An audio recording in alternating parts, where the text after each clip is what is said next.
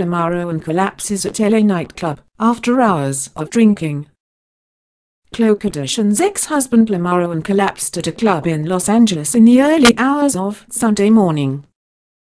In a video obtained by TMZ, the former LA Laker is seen slumping to the floor in a VIP booth as security guards rush to his side.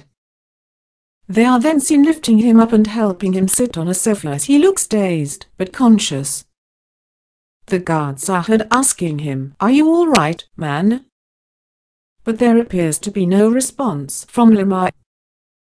2 years ago, he overdosed at a brothel in Nevada after a drinks and drugs binge and almost died.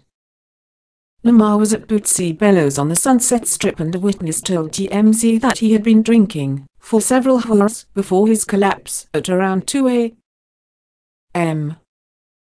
Although he had previously vowed to clean up his act and had entered residential treatment facility to tackle his issues with alcohol and drugs, he was seen drinking again in 2016. Lately he has been spotted at strip club and nightclubs, and just last week was photographed throwing money at strippers at the Crazy Girls strip club in LA. And hours before his collapse, the ex-NBA player was snapped leaving a liquor store carrying his purchases in a black plastic bag. However, a rep for Lamar blamed the collapse on dehydration following an intense workout. Publicist Steve Sarkisian told Us Weekly Sunday night, "Lamar is doing great. He was dehydrated last night and it was really hot in the club. He had an intense workout earlier yesterday and did not get enough fluids."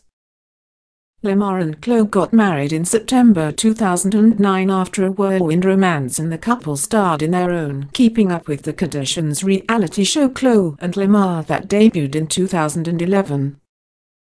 However, the relationship collapsed allegedly as a result of the pro athlete's drug use and cheating, and Khloe filed for divorce in December 2013. His near-death overdose in October 2015 occurred right before their divorce was to be finalized, and Khloe, 33, put the legal proceedings on hold so as to be able to manage his medical care as his next of kin. She supported him through treatment and physical therapy and arranged for him to live a rented home in her upscale Calabasas neighborhood. After his recovery, the New York native spent some time back on the East Coast where he was born and raised.